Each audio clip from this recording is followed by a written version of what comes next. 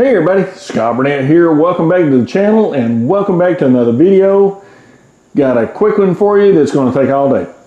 So right now I'm looking at a recipe my wife has sent me for a brisket, and it is let me get the name of it again, slow cooker beef brisket with barbecue sauce. I've never done it before. I generally cook brisket in the oven or out on the big green egg. We're going to do it in the slow cooker today. Got a normal slow cooker. Going to show you what all we got. Got a 3-pound brisket. It's in a vacuum sealed bag. Grocery store had them on sale. We bought several of them, put them in the freezer. We got apple cider vinegar, ketchup, Worcestershire, garlic, onion, paprika, cumin, cayenne, garlic. So we're going to put a rub on it.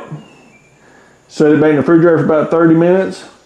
And then we're going to put it in the crock pot for about 8 hours with the barbecue sauce. I've never done this before. I hope it turns out good. If it's good, you'll see this video. If it's not, I'll be making sandwiches. Let's get started here on the rub.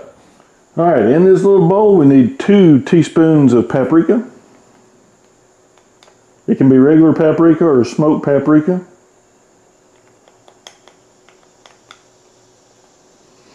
If you got a little bit more, it's going to make it better. 1 teaspoon of onion powder.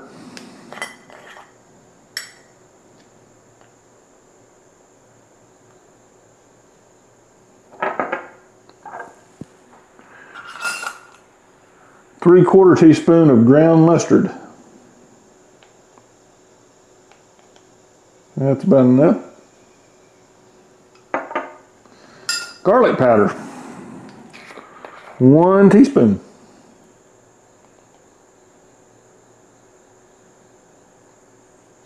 Came out of there nice. ½ teaspoon of cumin powder.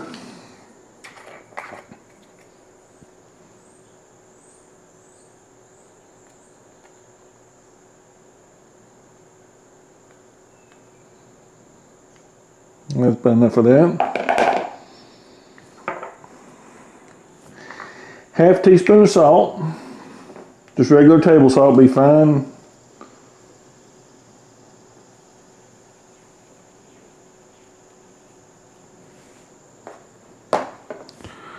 ½ teaspoon black pepper.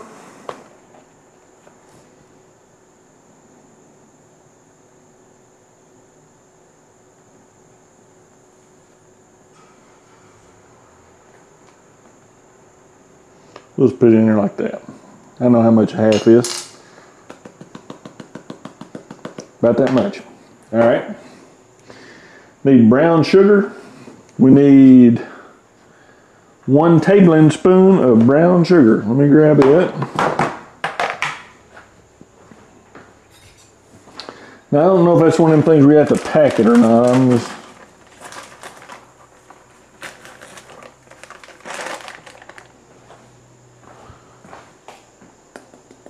all right. So brown sugar, paprika, onion, garlic, cumin, mustard, salt, and black pepper. We'll mix that up.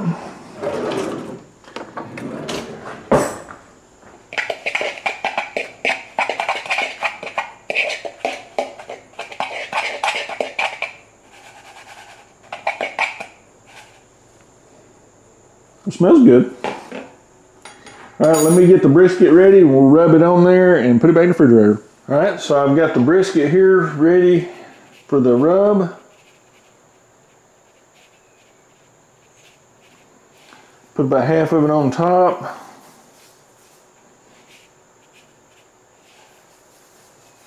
Rub it in.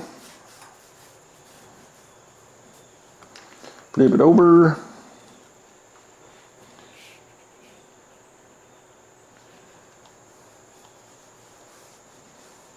Well, it smells good. I like to use that rub again on something else. All right, I'm gonna put a piece of plastic wrap on that and put it in the refrigerator. And then we'll make the sauce. All right, barbecue sauce. We need garlic. It says 2 cloves of garlic minced. the garlic at the grocery store looked like crap. So I'm going to use this garlic paste. Use all of that one. This garlic paste is some of the best stuff because you don't have to mince all that mess up and everything. And we're going to say that's about 2 cloves. Notice I don't measure all this stuff out. We need a 1/2 cup of apple cider vinegar. I don't know where my measuring cup is.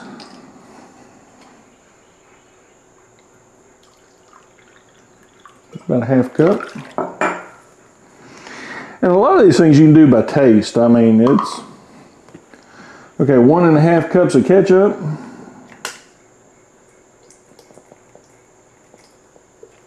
That's probably about a cup.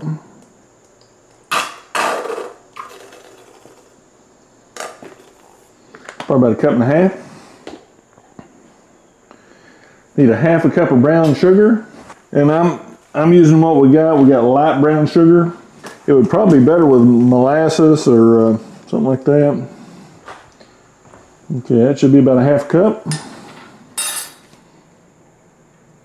2 teaspoons of black pepper. Teaspoon in.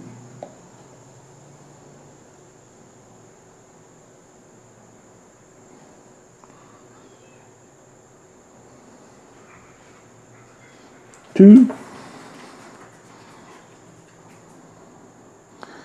We need onion powder and mustard powder.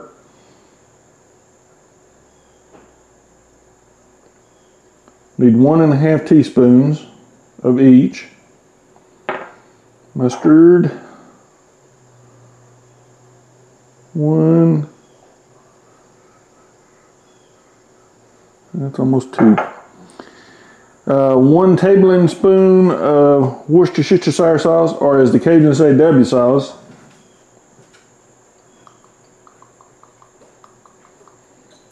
There we go. So we got garlic, apple cider vinegar, ketchup, brown sugar, black pepper, onion powder, mustard powder, cayenne pepper. You need cayenne pepper. Need some cayenne pepper. And that takes a one tablespoon, or 1 teaspoon rather, I'm sorry, 1 teaspoon. But we're going to do about 3/4. All right. Throw this over here. Let me get a whisk out. My little mini whisk.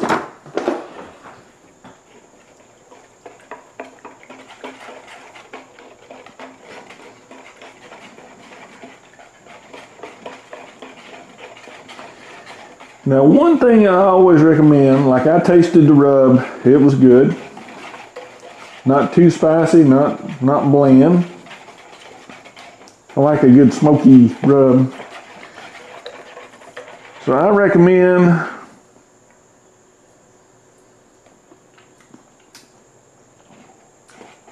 that's pretty good.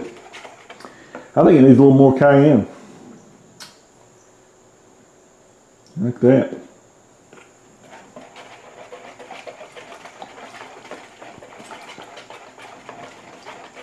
I believe that'd be good.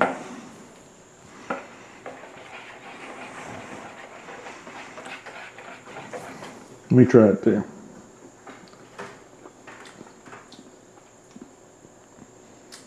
I'd eat that on ice cream. Man, that's good stuff. All right, I'm gonna set this in the refrigerator. I'm going to, let's see what the recipe says. Combine it. Okay, so I need to let that sit for 30 minutes. Come back, put the barbecue sauce in the slow cooker, put the brisket in there, make sure it's all combined. Cook it on low for 8 hours. So we will come right back when we put it in the slow cooker. All right, been 30 minutes. We're gonna go ahead and turn the crock pot on low. Got a clean crock pot. We'll get all this barbecue sauce, put it in the bottom.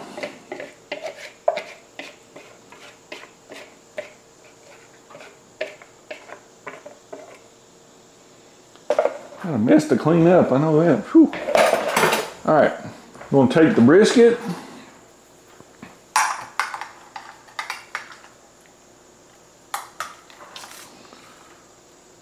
Take it and put it in there. And what it says to do, it says to squish it all around.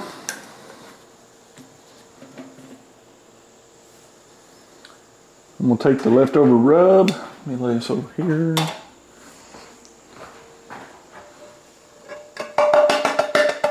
Put them spices in there. All right, that's good.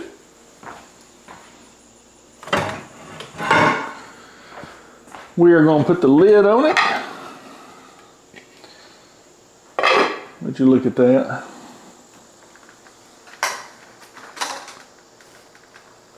Hope you can see that.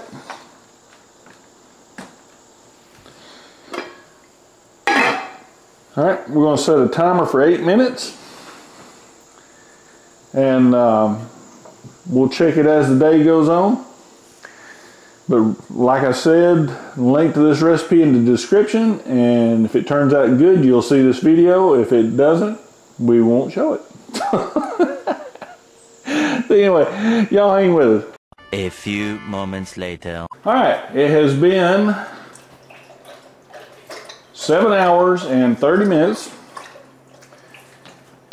And I am sitting right now at 192 degrees on the meat. So let me take the cover off and I'll show you what it looks like. Lay some paper towels down here. It has had the house smelling good all day. I mean, it's, take a picture, it's boiling. I'll go ahead and turn this off. This is a CrockPot brand oval CrockPot. Let me take a little video of it here and show you so I don't have to bring the camera down on top of it. So it filled up the whole CrockPot before and it shrunk quite a bit, but boy, it smells good. So what I want to do, I'm going to add this to the video. What I want to do here, I want to take it out at it's at 192 right now. I'm going to take it out and put it in foil because there'll be some carryover temperature or carryover heat. Get that right in a minute. Be some carryover heat and it'll go ahead. You're supposed to take a brisket off at 195 is what I've been told all my life and read and everything. So pull the thermometer out of it.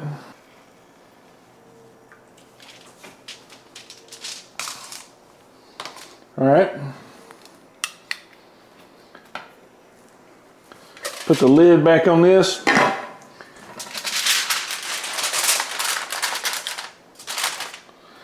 Didn't get a big enough piece of foil.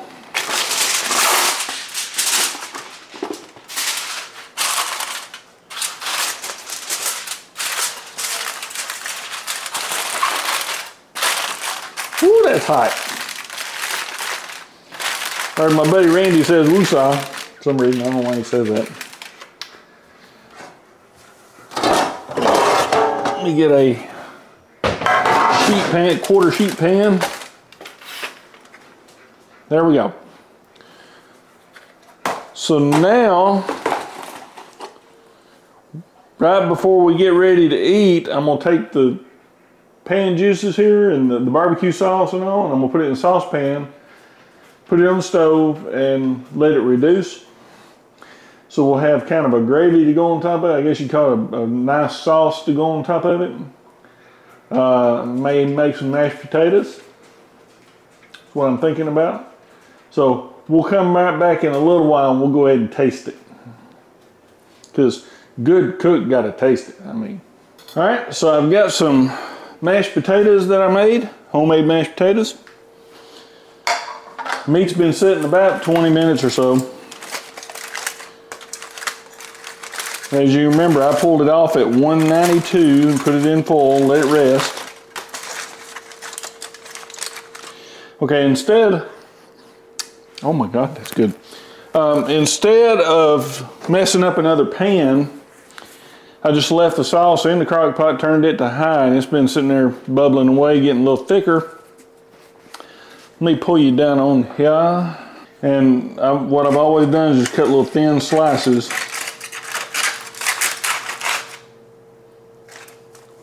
Good Lord, the fork just fell through it.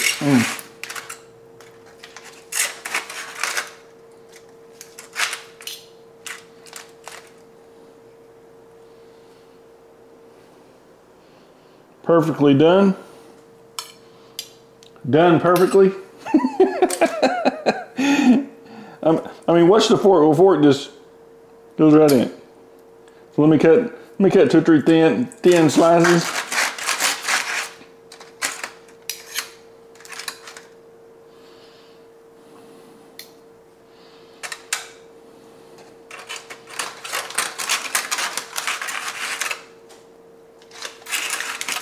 Probably should just put it on a plate. All right, let me cover this back up. This is mainly so I can tell Tanya how it is. So check that out. So right now we'll get this barbecue sauce and put on there. Got a little gravy spoon for that. Not really all that thick, but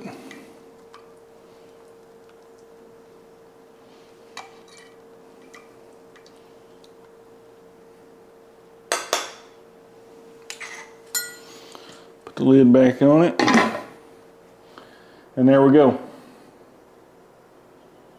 How's that look to you?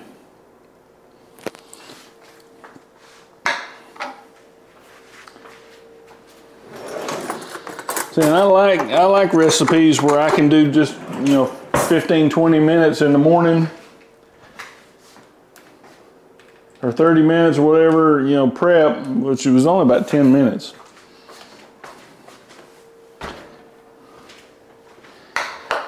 Move my thermometer out of the way. I'll have to clean that up and put it away.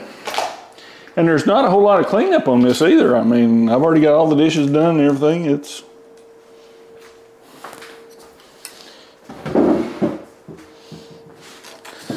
Let's see how this performs.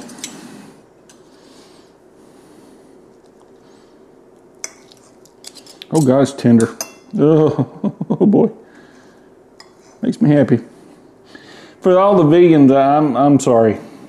I don't know how you do it. It takes some serious willpower not to have something like this.